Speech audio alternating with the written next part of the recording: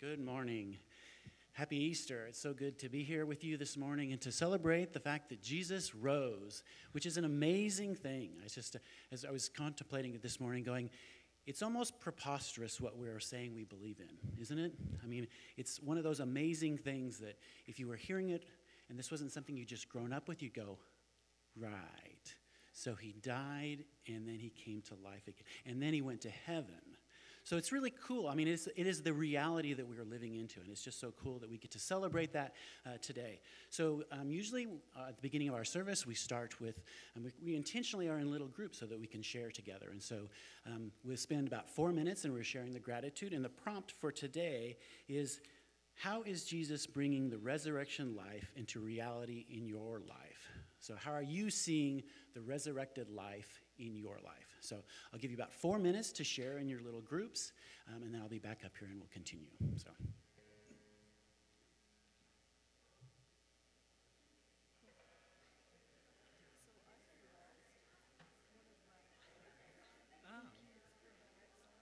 Oh, cool. Cool.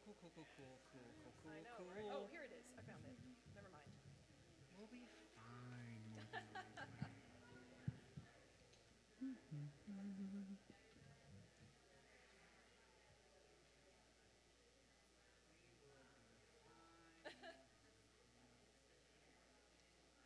All shall be well. Sorry, Liz. I was thinking after this.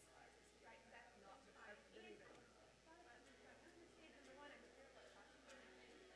that's fine.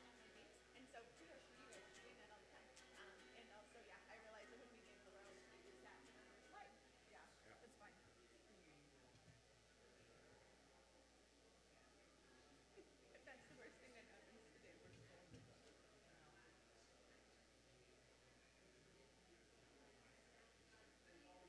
More than likely.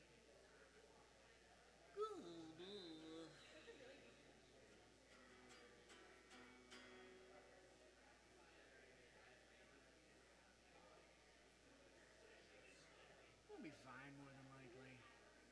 Yeah. Probabilities. I don't know that, but we'll see. Who? What? Like they're right behind, like they're the first, like flat row behind the table. Oh.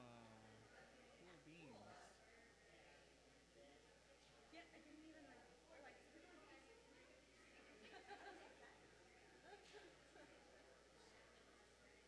Let's go with this lower button now. This shirt's weird. This shirt's weird because there's two buttons right up at the top. If I go with the lower one, it gives me a little more neck space, which I might need. Just for this one particularly, because I'm going to have fun. Go all out once. So, Jasmine, we're just coming in on an E for extra school. We're coming in on B. Sorry, So what? you come in for the next one. Do you? What do you want us to do? Wait, on an E? What? Why do we have an E? For where? Are me and B? So where we find E? It's E and B. I print off a different version. I print off on my own machine. Right. Put the T. Oh. Yeah, that's right. That's right. That's the one I had to get out. Somebody Oh wait, remind me no. to wait. So I just want to see. So where's the E come from? Sorry. It's not. Are you coming in on the first chord or the second chord? Oh, How's that? because I just do. Because I do the. We'll let you I have do it the written. intro. No, because I have it written in the intro for restart on the beat. Okay. That makes sense. Which is the actual chord? Is E or B? Oh, this is gonna be fun. I mean, everything will be fine. Not super worried about this. So if I were playing that, B in the bass, E. I can do this. More than likely, I can do this.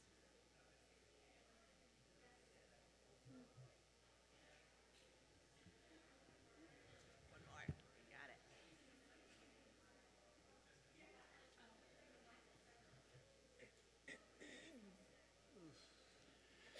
thank you so much for taking that time and sharing together. We really believe that it's important for us to recognize the ways that God is working in our lives, and that's kind of an important way for us to enter into worship together.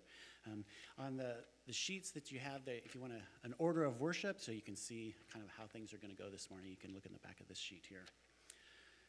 So my name is Travis Mock, and I'm one of the shepherds here at the Tempe Church, and we're just so glad that you're all here, whether you're a longtime member or a guest or you're online. We just so appreciate you being here and in celebrating Jesus' resurrection and what that means for our lives, not just a point in time that was insignificant, but it's significant in our lives in each moment that we live, and that we're invited into living this new life, and it's because of Jesus' resurrection and his ascension into heaven that matters. So let's pray, and then we'll continue with our worship.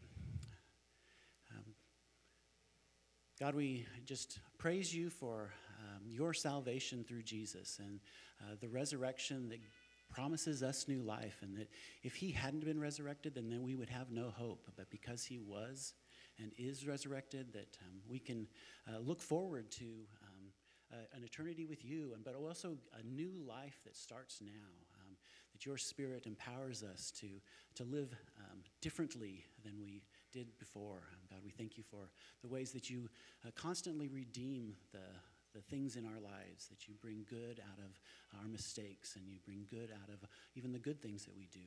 God, we just praise you for your goodness and your power and your strength, and we just celebrate what you have accomplished in Jesus and how that was such a pivotal moment in all of history. It's in your blessed Son's name that we pray. Amen.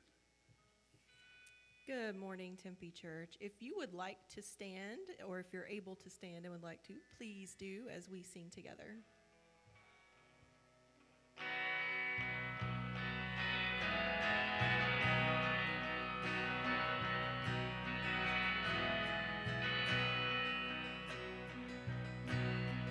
I searched the world, but it couldn't fill me. Man's empty praise and the treasures of faith are never enough. Then you came along and put me back together. Every desire is now satisfied here in your love. Oh, there's nothing better than you. There's nothing better than you. Lord, there's nothing. Nothing is better than you.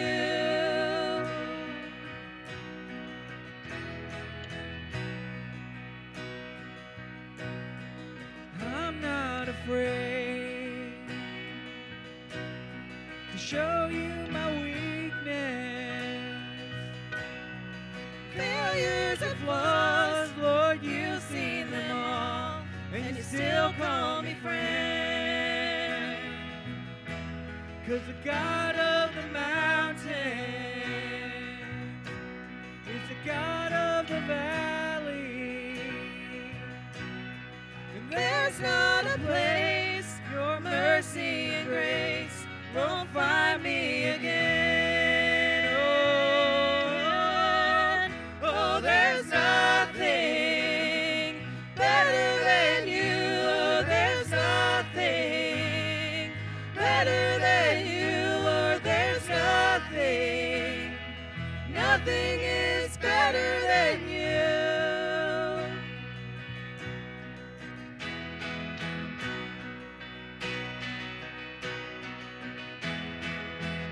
You turn mourning to dancing. You give beauty for ashes. You turn shame into glory. You're the only one who can. You turn graves into gardens. You turn boats into armies.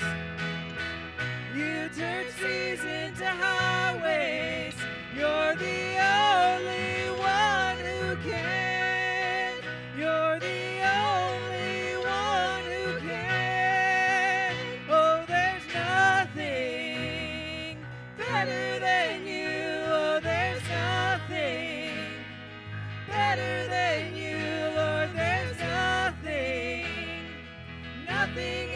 better than you. Oh, there's nothing better than you. Oh, there's nothing better than you, Lord. There's nothing, nothing is better than you.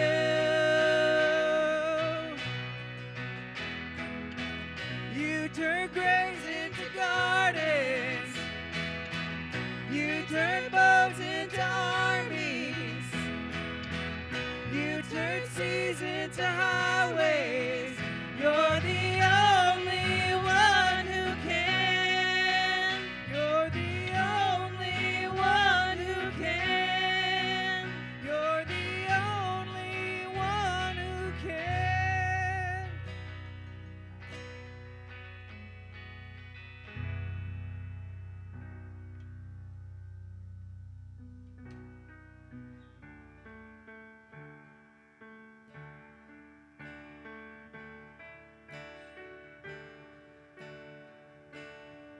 In the darkness we were waiting, without hope and without light, till from heaven you came running.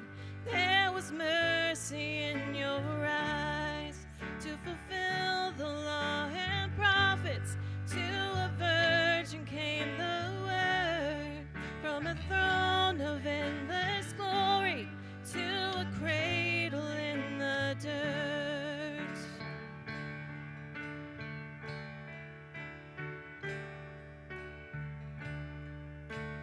Praise the Father, praise the Son, praise the Spirit, three in one. God of glory, majesty,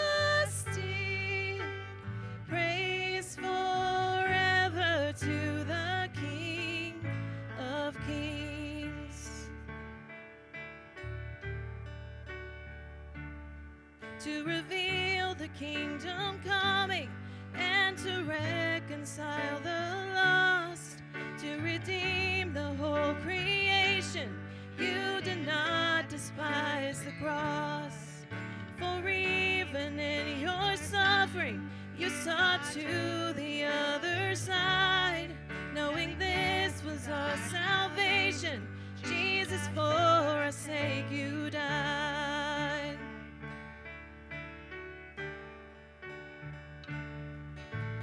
Praise the Father, praise the Son, praise the Spirit, three in one. God of glory, majesty, praise forever to the King of Kings.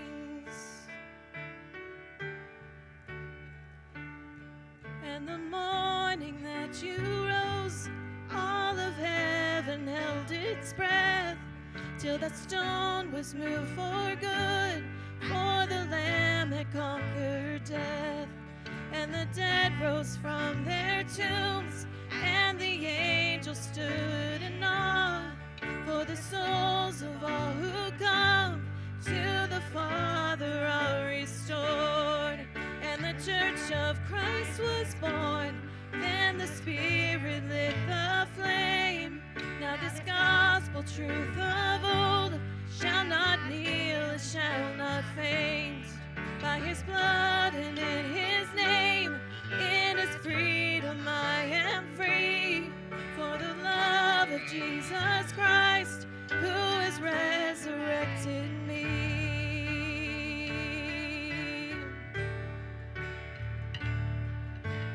Praise the Father, praise the Son, praise the Spirit, three in one.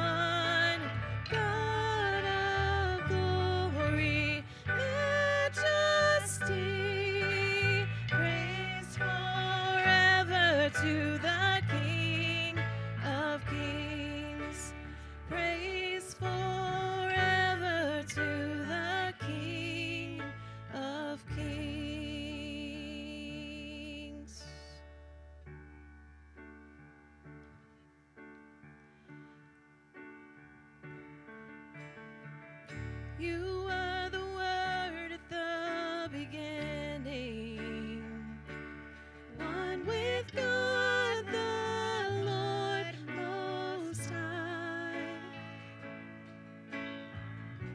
Your hidden glory in creation, now revealed in you are Christ. What a beautiful name it is. What a beautiful name it is. The name of Jesus Christ, my King. What a beautiful name it is. Nothing compares to this.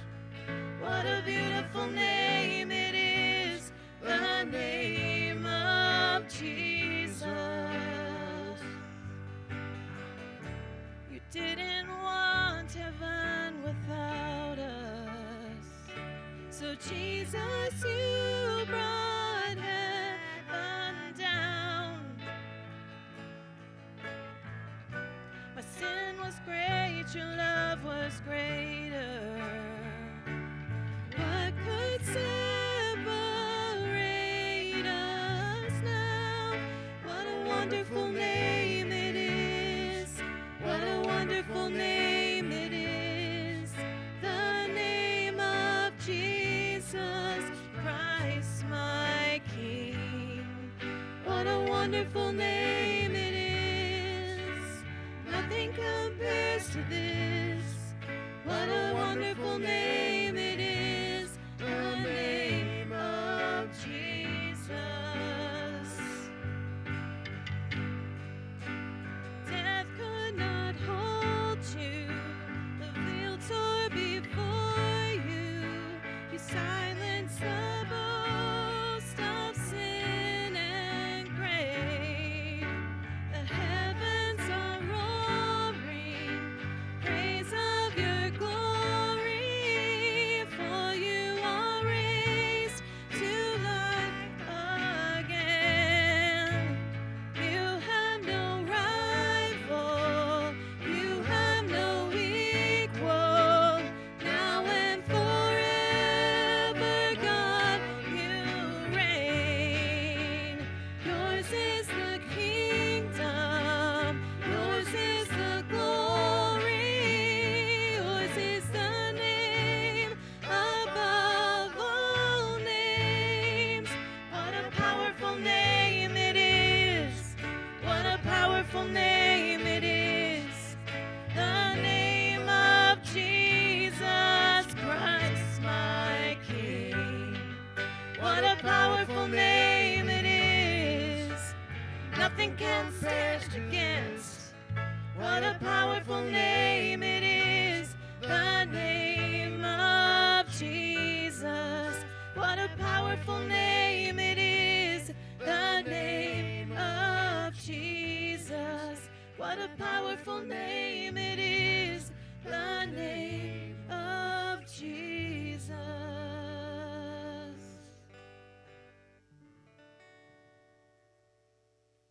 You may be seated.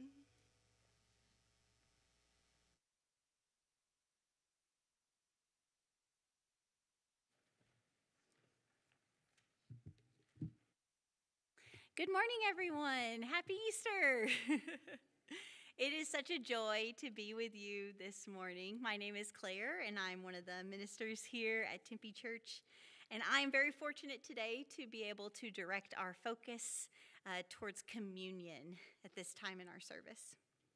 Communion, or the Lord's Supper, is a meal that we share together every week as a ritual, a physical reminder of Jesus' body broken and his blood poured out.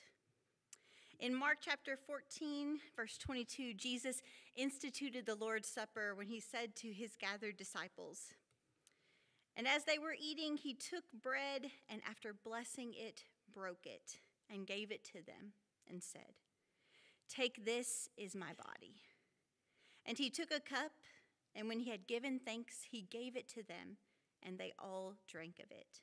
And he said to them, 'This is my blood of the covenant, which is poured out for many.'" I wonder what it was like the first time the disciples gathered to share a meal after Jesus' death. Did they find themselves on the day after the crucifixion, scattered and clustered in small groups, hidden away, taking a cup, breaking bread? I wonder who carried Jesus' body after he was taken down from the cross. As they took the bread, could they still feel the weight of him in their arms? I wonder if when Mary saw the deep, warm red in her cup, she remembered cleaning dried blood from Jesus' skin. I wonder if she remembered pulling thorns that were embedded in his scalp as they prepared his body for burial. Did Jesus' mother, as she felt the crack of broken bread, remember the oil she rubbed into his pierced hands, hands that were once small, reaching out for her when Jesus was just a child? Whenever I attend a funeral with my mom, either in the car ride home or whispered before the service, she will always passionately tell me the same command: never have her funeral in a church. Her reasoning: her dad's funeral and viewing were at her childhood church, and she can never go back into that building without remembering her final moments with her father's body.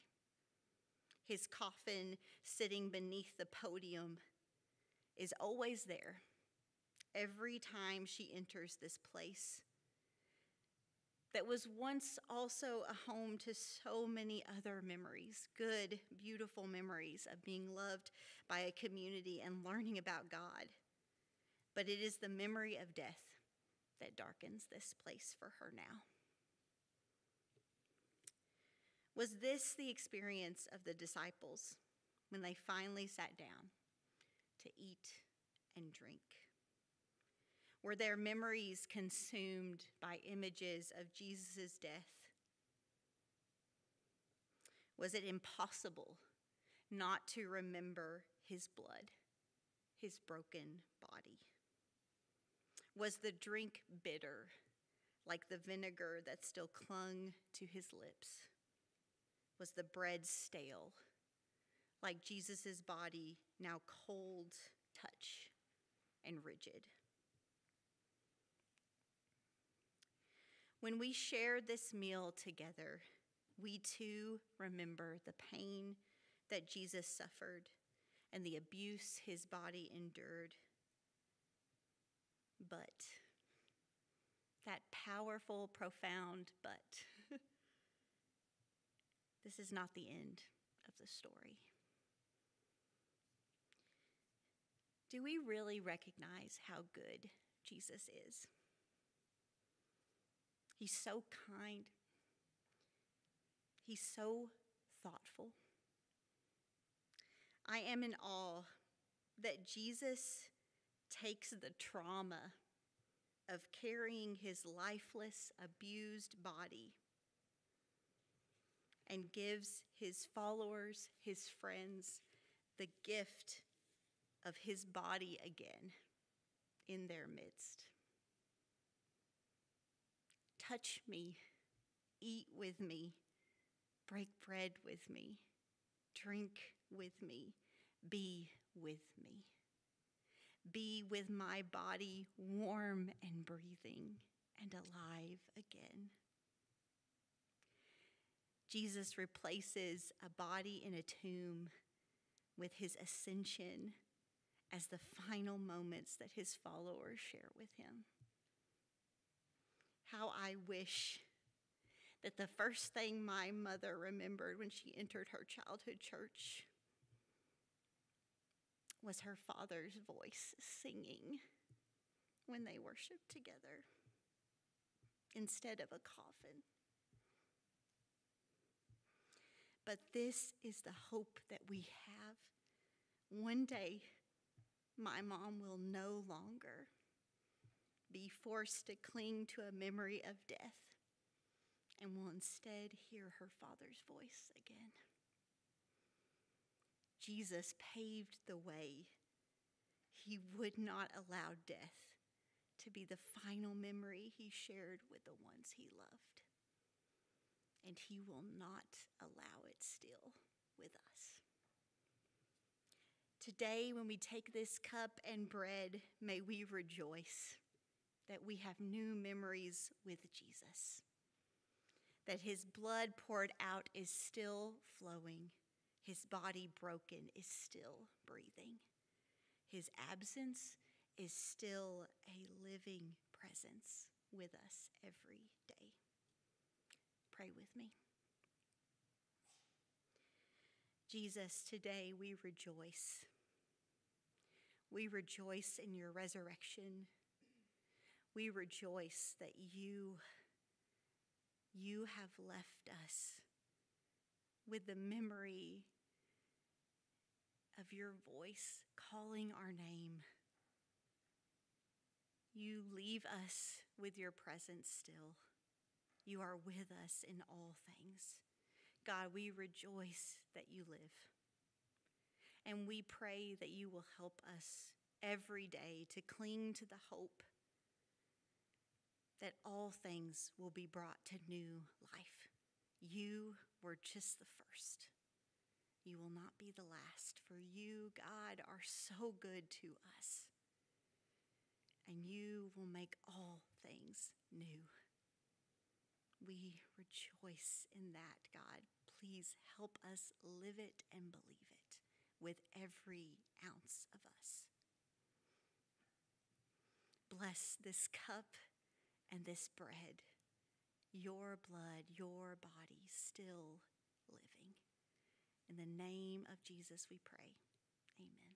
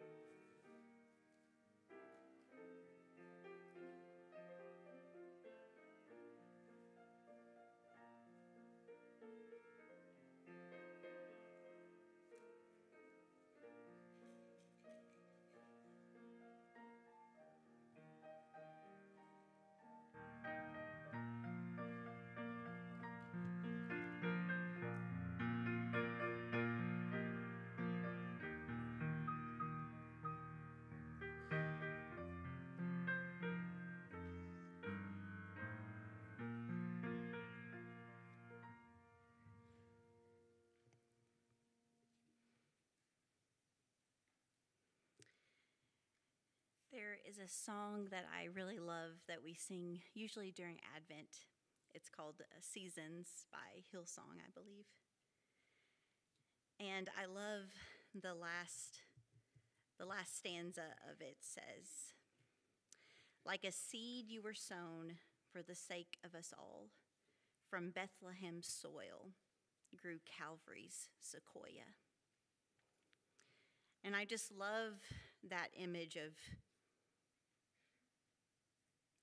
this recognition that when Jesus is born, there is an intent, there is a purpose.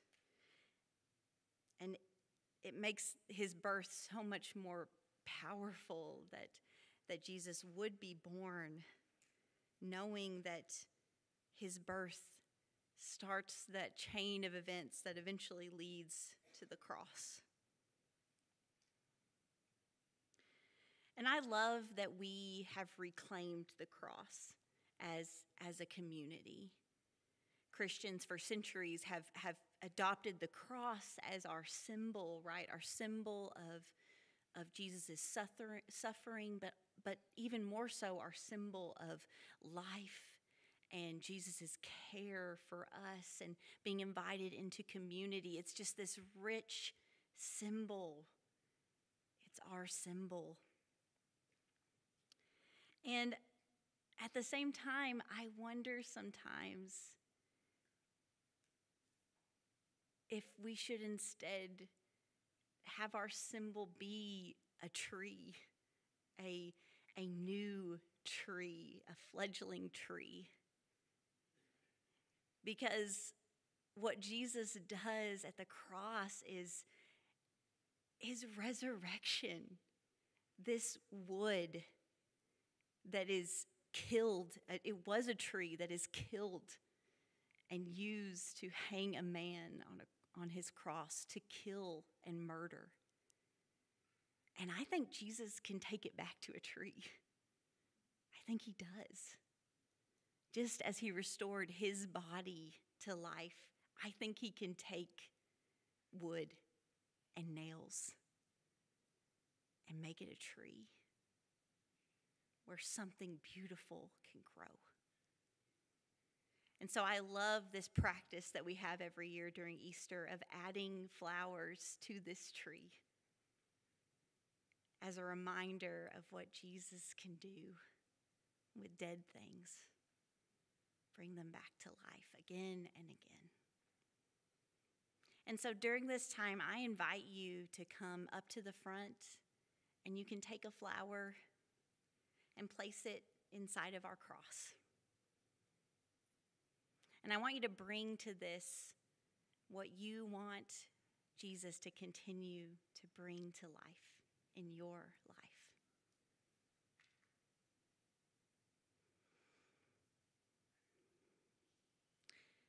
Pray with me again. Jesus, we come now to bring to you all that we have. We ask that you will take death wherever it lives, wherever it thrives, and make it real life, new life. Thank you that you take dead things, make them new again. Be with us now. Amen.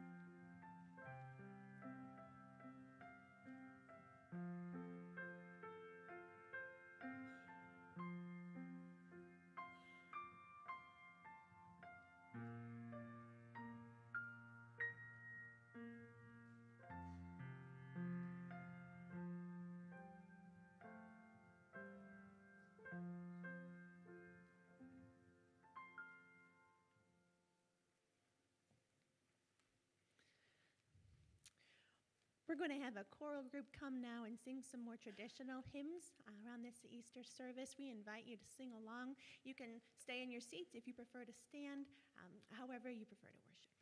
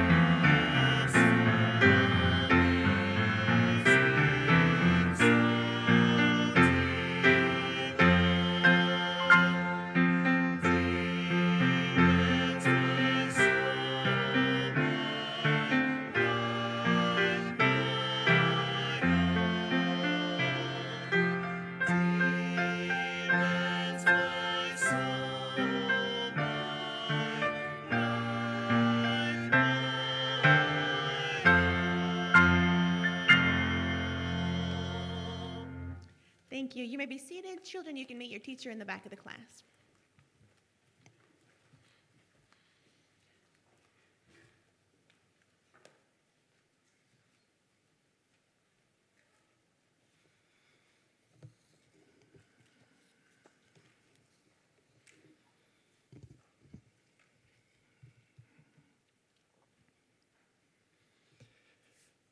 On Friday, a thief.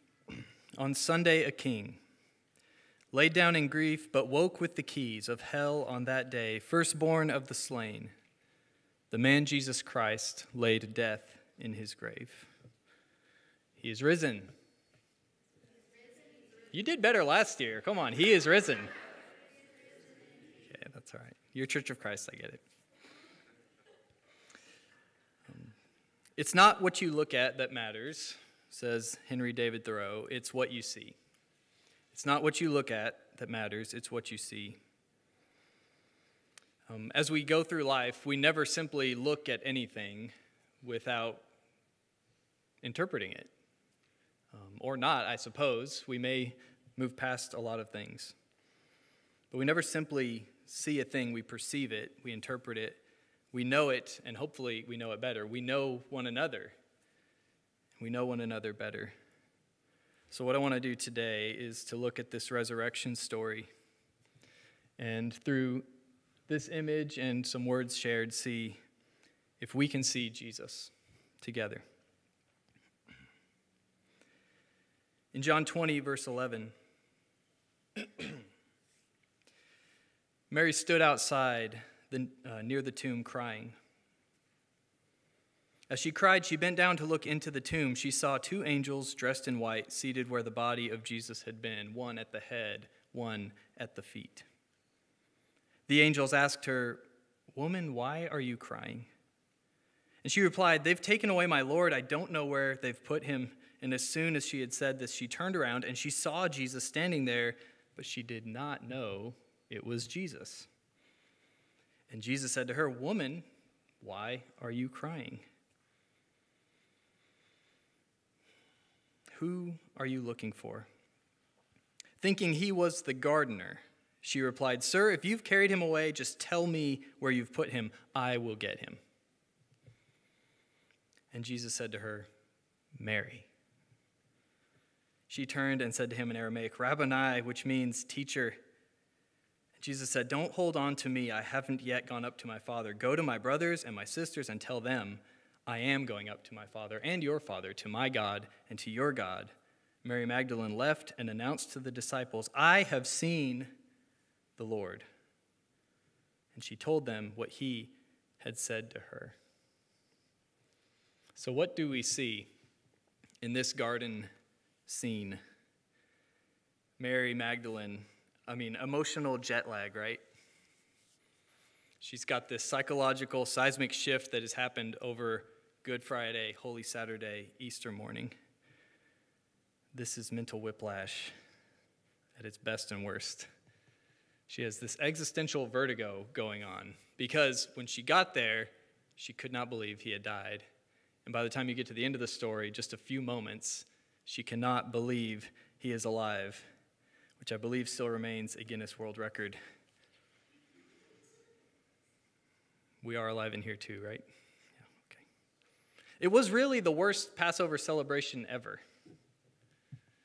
It's a rough weekend. And so early in the morning, first day of the week, as Mary makes her way to the tomb, I imagine her as being awake, but only sort of. She's had this numbing grief that she has been sitting with, perhaps not moving much at all, from Friday evening through Saturday, and now into Sunday morning. She's what I've recently learned to call a noctambulist. I've been saving this word for you. It just means sleepwalking. So she's asleep on her feet. She's been living this very, very bad dream.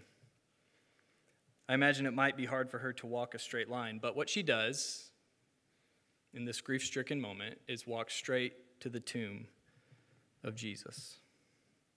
And so like a splash of cold water, she's jolted awake at the sound of her name, Mary. And she supposes, until that moment, that he was the gardener. And I suppose she wasn't exactly wrong. Think about the Hebrew story of when we first meet God. Where is it but a garden? We meet God as creator, and he takes on the role immediately of a gardener. The Lord God planted a garden in Eden in the east, and he put there the human he had formed. So of all the stories to tell that make sense of reality as we live it, maybe a garden is a good metaphor to work from. God says, just suppose I am a gardener, and see what you learn. And so this setting of a garden and the characters that we find there inform how we ought to see the world. And in the setting of a garden, we learn about ourselves and we learn about the gardener. But as if Satan, of course, is waiting at the edge of the stage for his cue, you only get a couple pages into the story, and he shows up. Death, pain, shame, the reality that we experience. The reality that Jesus comes in contrast to. And it all takes place in a garden. So we get this gift of life and immediately find that a gift can still have this potential for great pain. This is high-stakes gardening. And so I don't suppose it's an accident that most of the Passion story, when we get to Jesus and this godly response to the pain of the world, where else should it take place except in a garden or right next to a garden? Christ, our constant gardener. So patiently, persistently cultivating life in the face of my very clumsy cursing. Here's life. Let's see what you do with it. Oh, that's what you're going to do with it? It's in this garden where Jesus pleads, maybe this cup can pass. All things are possible for you. But ultimately, he obeys. It's in this garden where Adam and Eve hide and blame. But it's in a garden where Jesus allows himself to be found and arrested. It's in the garden where Jesus wears the symbolic curse, the thorn, the crown of thorns. It's in a hill-turned garden that Claire referenced earlier for us, where the cross that's intended to be an end of life becomes a tree budding into new life. It's in a garden that Jesus is laid in a tomb. It's in the entrance to that original garden where angels stand guard and say, you can't come back here. And it's in Jesus' tomb where an angel stands waiting for Mary, saying, there's nothing left for you here. It's in a garden that Mary believes Jesus to be a gardener. It says, oh, there's one of us. And I think Jesus says, mission accomplished. It's in this garden where God and man meet, we live together, we work out the pain of death and life. It is in this garden that Jesus undoes the curse of sin and death. You see, we serve a God who is both garden and gardener. He is the source and the substance of life. And yet we have this collective purple thumb, don't we? This gift of life is given to us. Let's see what you do with it. Oh, that's what you're going to do with it. Relationships are hard. So we've learned to love those who love us back. That's about the best I can do for you. You could tell the story of humanity as this long list of families fighting each other, right? Just betrayal after betrayal. And yet Jesus, this constant gardener, cultivating life, teaches us how to be in relationship. It's not what you look at that matters. It's what you see. I think Jesus would say it like this: it's who you see. And more critical than that, it's how and who God sees.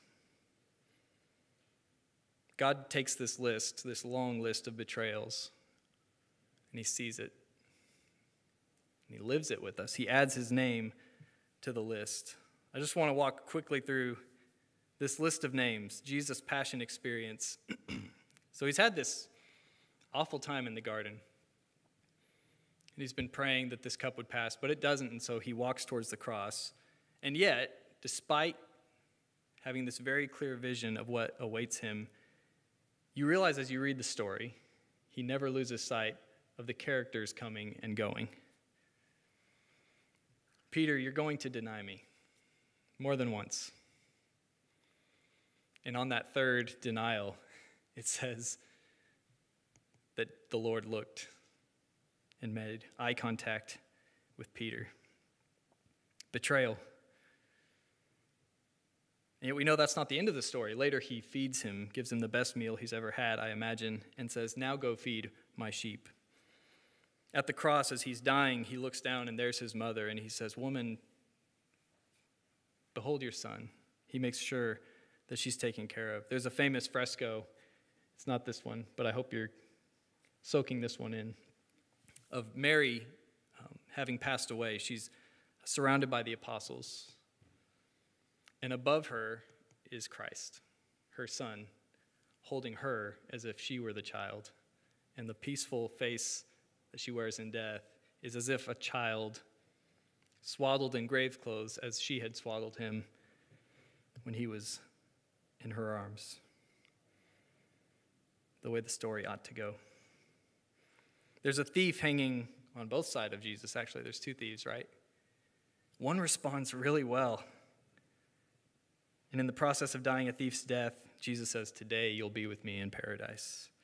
There are soldiers around who knows what they're thinking, and all Jesus can think is, "Father, forgive them. They have no idea what they're doing."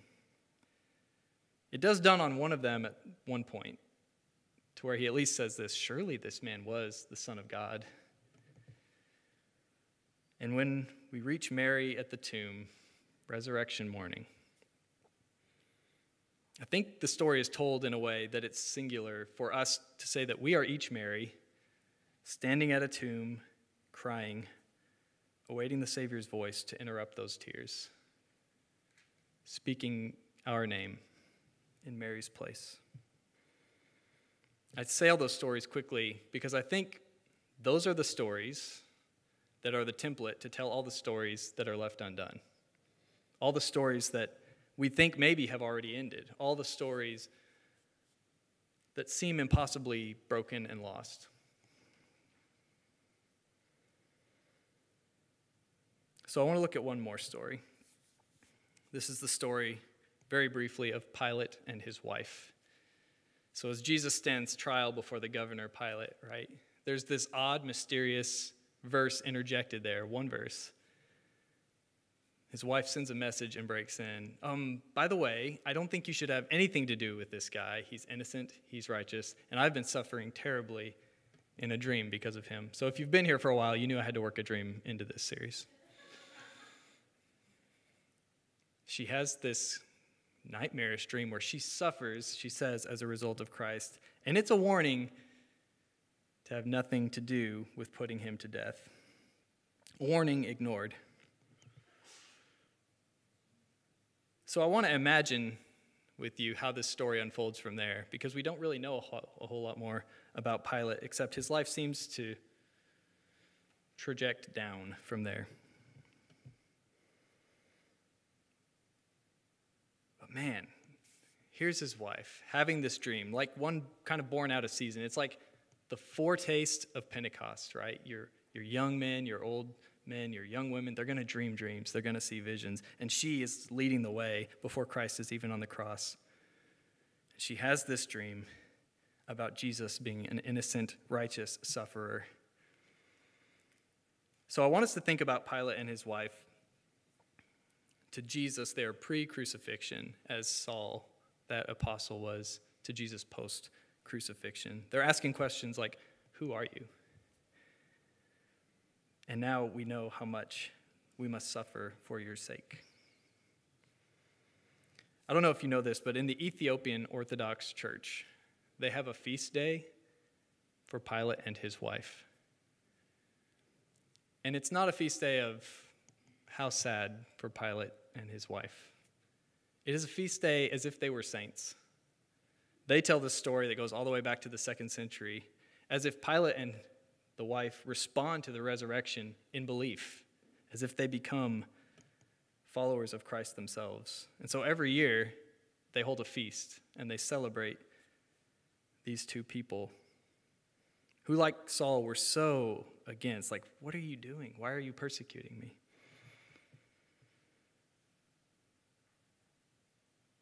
Herod and Pilate, we know from Scripture, become friends because of their mutual opposition to Jesus, it says in Luke. They became friends that day, even though up to that day they had been enemies.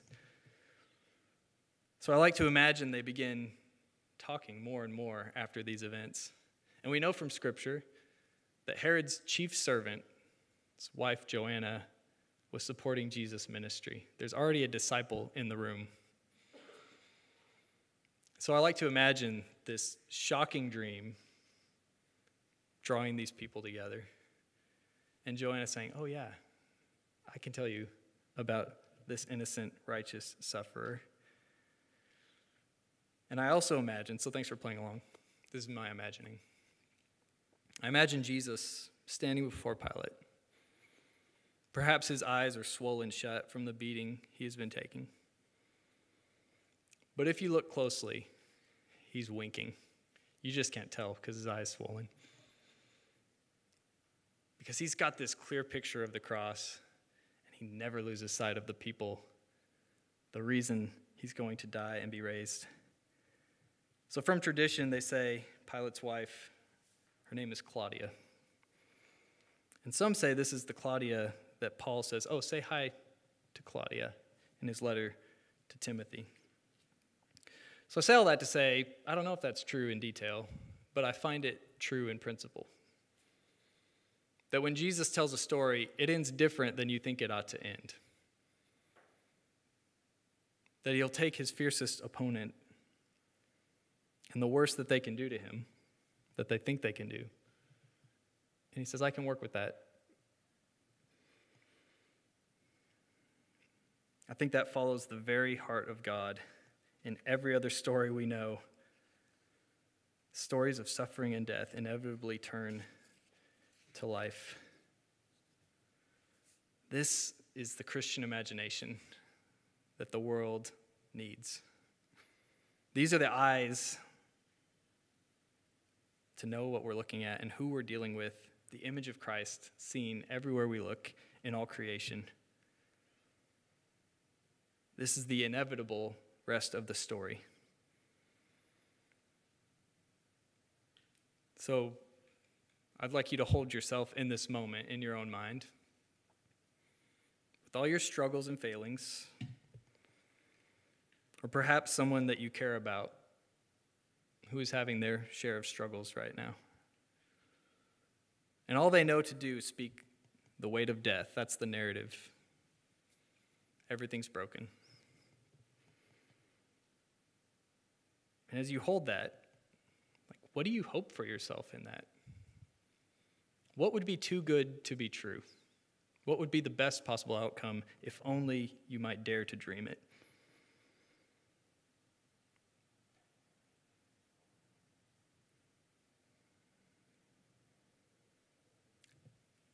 And then I want you to ask, how do you think God views that situation?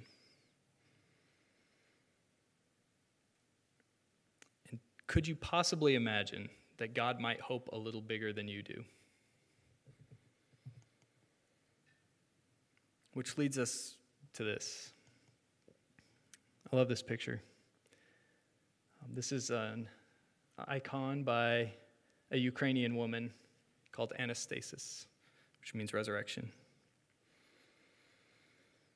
In this picture, Adam and Eve are held by the wrist by Jesus. That's Adam on the right, Eve on the left. They represent humanity being pulled from the grave.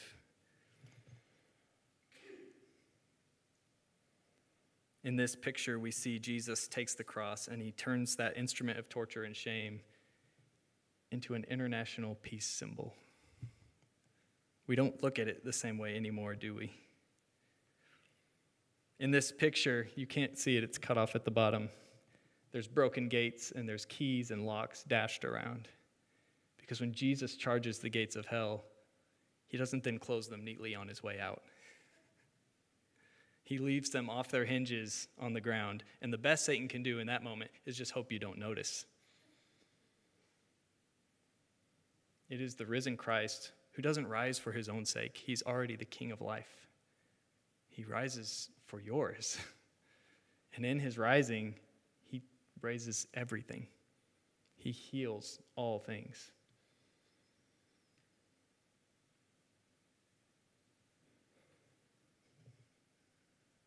Every road, every story, every individual leads to the road that we talked about last week, that leads to the cross, that leads to death, that leads to a grave, that leads to emptiness, that is not the kind of emptiness you imagine.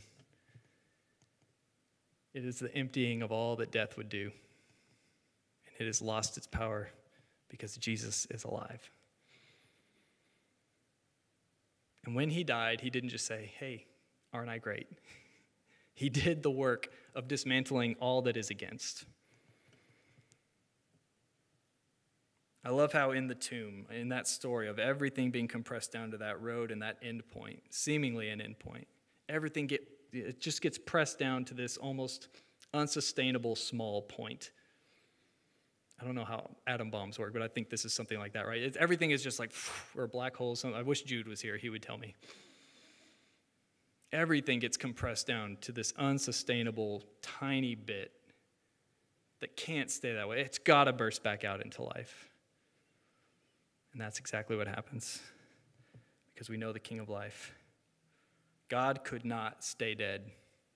He tried it. It wasn't for him. And he says, it's not for you either. In the first Easter sermons that were preached by the earliest Christians, they would talk about Jesus being the bait, and death takes it. And the grave swallows Jesus because mortality can die. But here's the trick. Divinity can't. And so it's as if death itself has this terrible case of food poisoning.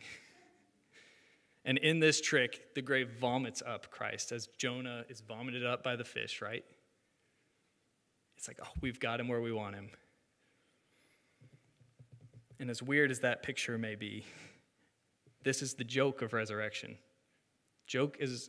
Resurrection is the joke that is told at death's expense.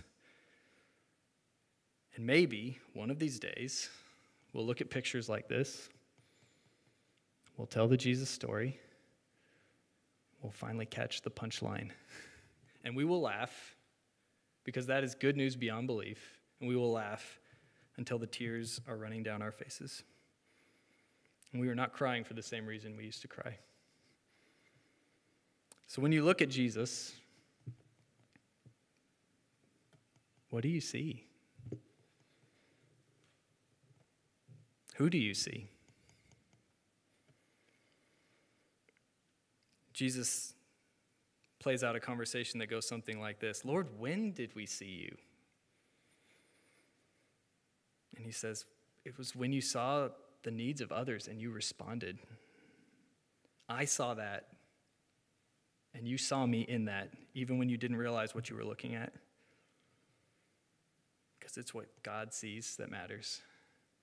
Hearts that hope against hope.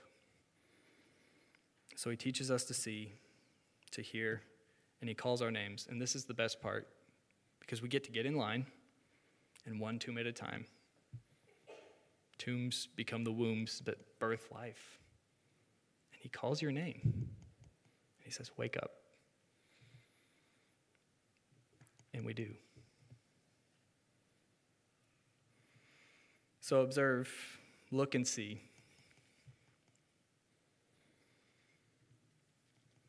Jesus cheats death. He conquers, he rules, he uses death against itself. In the garden of creation, Jesus, the King, causes death to serve life. As Catherine will tell you, every good garden needs compost. And so Jesus says, nothing is wasted. All the ugliness will serve beauty. All the decay will feed order. This is resurrection. Life where you didn't think it could possibly be, but that's the truest story there actually is. So we're going to respond in song, and we're going to worship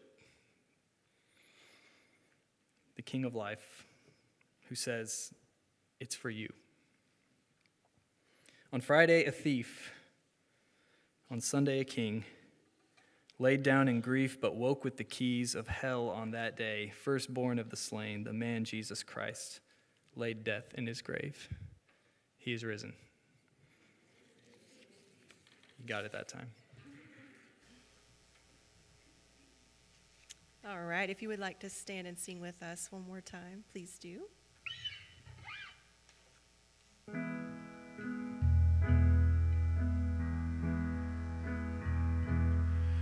The splendor of the King, clothed in majesty, let all the earth rejoice, all the earth rejoice. He wraps himself in light, and darkness tries to hide, and trembles at his voice, trembles at his voice. How great is our God! Sing with me, how great is our God! And all will see how great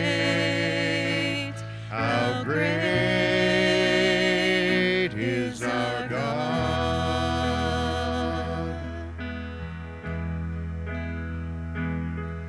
And age to age he stands, and time is in his hands, beginning and the end, beginning and the end. The Godhead three in one, Father, Spirit, Son, the Lion and the Lamb, the Lion and the Lamb. How great is our God! Sing with me, how great is our God! And all will see how great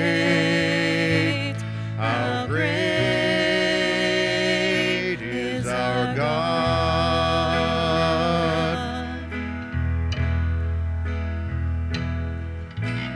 Name above all names, worthy of all praise.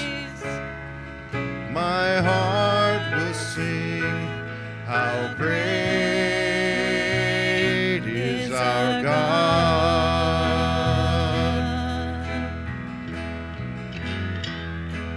How great is our God. Sing with me, how great is our God. And all will see how great is our God.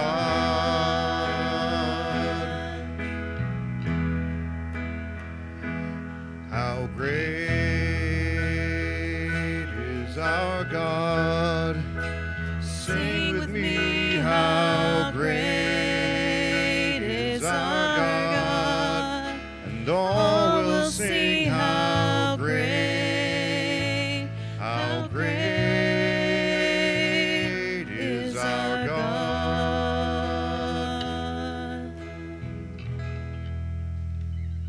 You may be seated.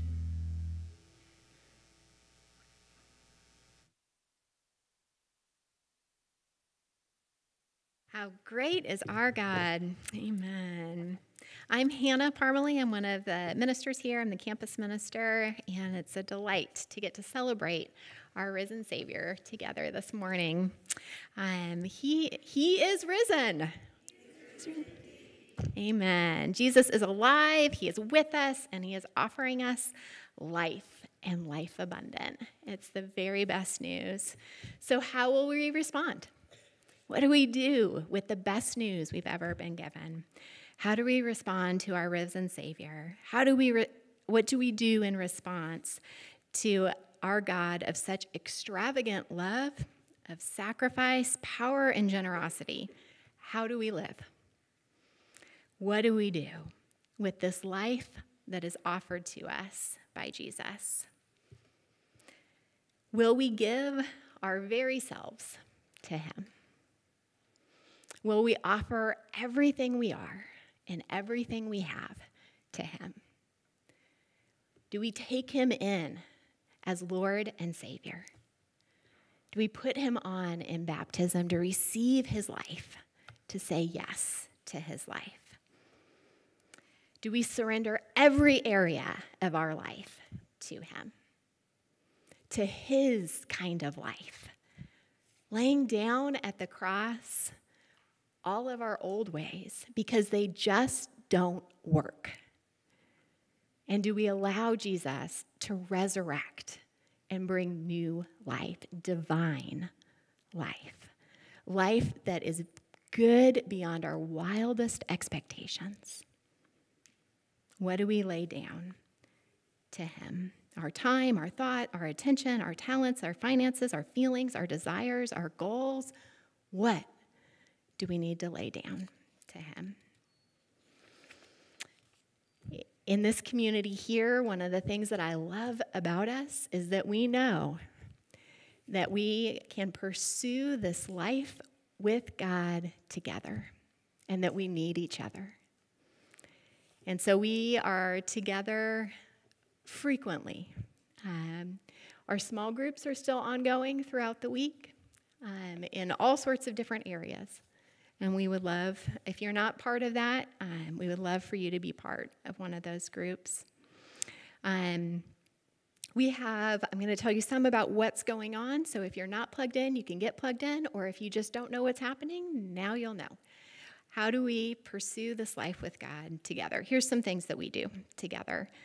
So small groups, if you're not plugged in, you can see me or one of our other church leaders, and we'll point you in the right direction.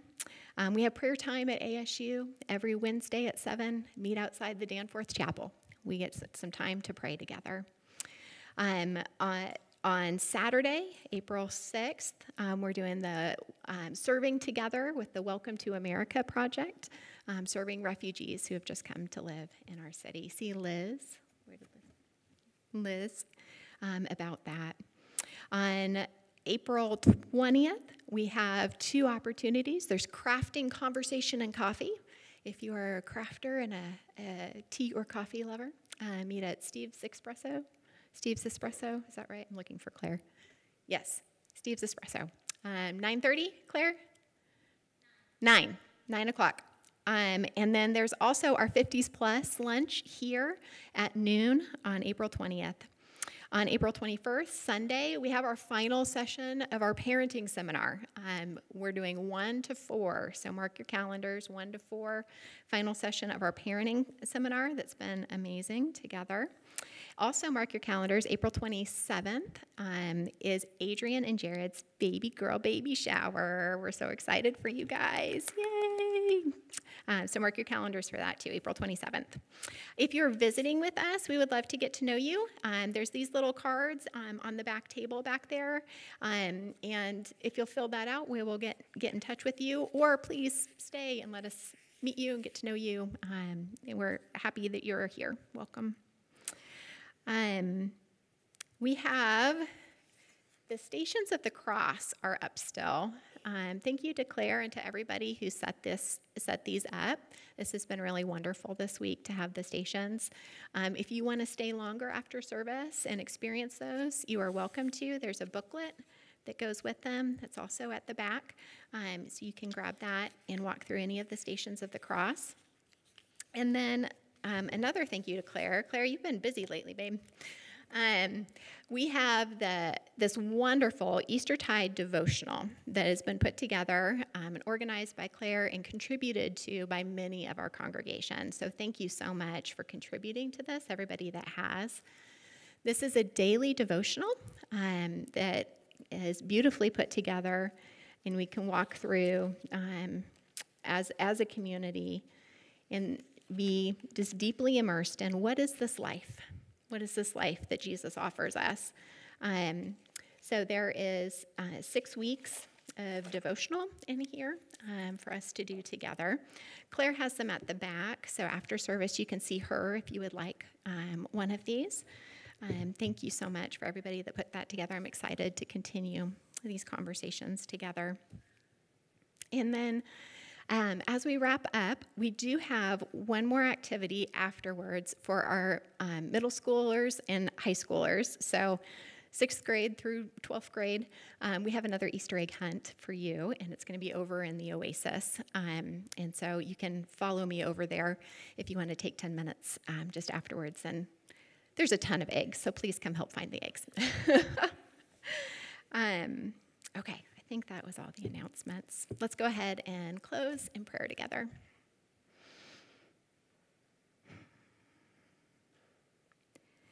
Dear Heavenly Father, we thank you for your goodness and for your beauty. Lord, we thank you for your power over death. And we thank you for your extravagant and generous love that invites us into your life. To life that is really life. Lord, we ask for your help to grab hold of your hand and to walk with you in every moment of our lives, learning how to really live. Lord, we thank you for giving us one another to help hold us up when things are hard, and for giving us one another to celebrate with and to encourage and to rejoice with. We thank you for your provision for us in every way. Lord, we thank you for your rain today that refreshes the earth. Thank you, Lord, for your great beauty and love. Thank you for time to worship you, to remember together, and to recognize your mighty, mighty work in our lives. Jesus, we love you. We are in awe of you. And we thank you with everything that is within us. It's in your beautiful and precious and holy name that we pray. Amen. Dismissed, allow us to play you out with an old favorite for this Easter Sunday.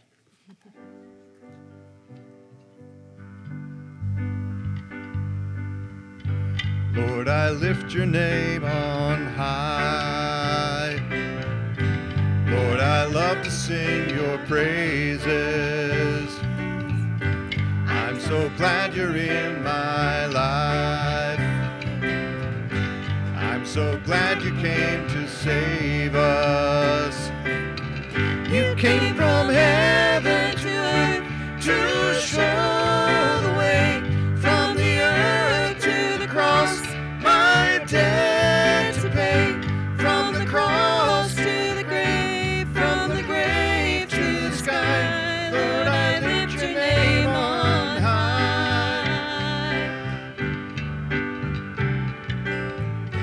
Lord, I lift your name on high. Lord, I love to sing your praises. I'm so glad you're in my life. I'm So glad you came to save us.